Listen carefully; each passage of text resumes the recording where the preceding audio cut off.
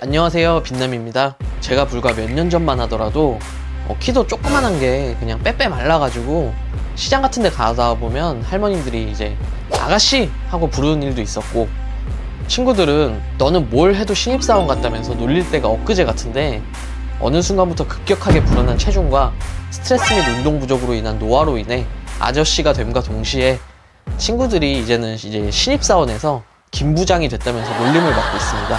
20대 때 형들이 너도 언젠가는 살기 위해서 운동을 하는 날이 올 거다 라고 말했던 말들이 기억나는데, 당시에는 그걸 흘려들었었는데 이제는 제가 살기 위해서 운동해야 하는 날이 온 것 같습니다. 솔직히 헬스장 가기 좀 무섭기도 하고 돈도 아낄 겸 해가지고 최대한 실내 및 실외에서 돈 안 들이고 이 안에서 운동할 수 있는 몇 가지 방법을 찾았고, 이 방식을 병행하며 꾸준히 운동을 한번 해볼 생각입니다. 덤벼라 세상아. 첫 번째, 계단 오르기입니다. 17층 고시원 거주자의 특권이라고 할 수 있겠습니다. 전신 다이어트 운동으로도 유명하죠. 생각도 못하고 있다가 크로스핏 하는 직장 동료의 추천으로 시작하게 되었습니다. 처음에 뭣도 모르고 할만한데 싶어서 살짝 뛰면서 올라갔는데 5분도 못 가서 퍼져가지고 쉬었다 갔다를 반복했습니다. 뛰지 않고 그냥 천천히 계단을 올라가기만 해도 땀이 줄줄 납니다. 1층부터 16층까지 계단을 타고 올라가고, 내려갈 때는 엘리베이터를 타고 내려가서 다시 1층부터 계단 오르기를 시작합니다.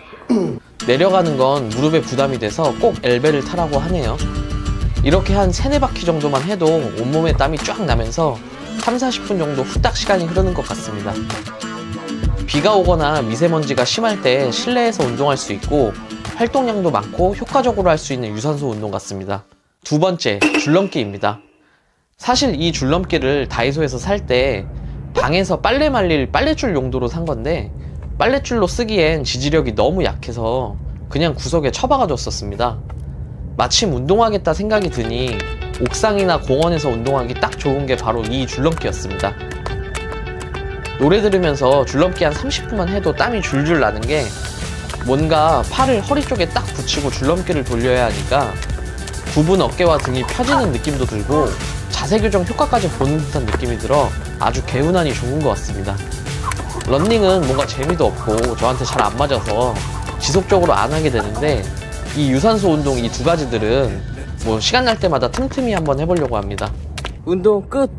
고시원 옥상에서 운동을 하면 이런 뷰를 죽인다. 여러분, 고시원에 들어오세요. 죄송합니다. 실내에서 할 수 있는 운동도 있습니다. 첫 번째, 맨몸 스쿼트입니다. 스쿼트 만든 사람이 고시원에서 살았었나 싶을 정도로 이건 진짜 고시원에서 하라고 만들어진 운동 같습니다. 그냥 서 있을 공간만 있으면 이렇게 운동을 할 수 있습니다. 나중에 조금 익숙해지면 밴드 같은 거 하나 착용해서 강도를 높여보도록 하겠습니다. 두 번째, 팔굽혀펴기입니다. 170 이상 분들은 못하실 수도 있을 것 같습니다. 회사 사무실에서 안 쓰는 푸시업바 하나 얻어와서 방에서 푸시업을 하고 있습니다. 옛날에는 그래도 안 쉬고 30-40개 연속으로 했었던 것 같은데 이제는 15개도 힘드네요. 한번 시작하면 최소 100개씩은 해볼 계획입니다. 이렇게 방구석이 아닌 고시원 구석에서 기초 근력을 키우기에 최고의 운동이 아닐까 생각됩니다.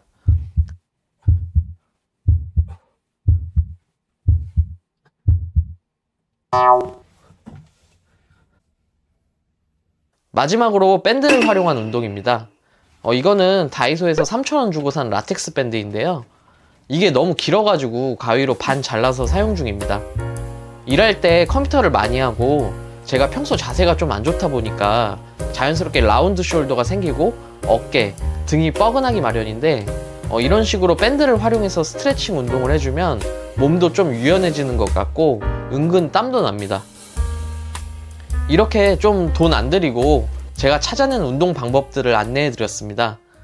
최근 건강검진 결과가 대사증후군 위험, 콜레스테롤 수치가 높다고 나와서 이제는 진짜 건강을 위해서 운동을 하려고 합니다.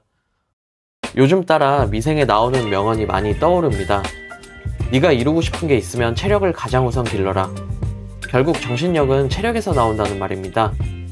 20대 때는 관리 안 해도 기본 체력으로만 2시간 자고 출근해서 12시간씩 일해도 멀쩡했던 기억이 있는데, 이제 30대 중반이 되면서 회복력이 떨어지고 여기저기 몸에 안 좋은 신호가 느껴지기 시작하면서 이제 나도 지킬 건 확실히 지키고 관리를 제대로 해야 일을 해도 몸이 버틸 수 있겠구나 하는 생각이 본격적으로 드는 것 같습니다.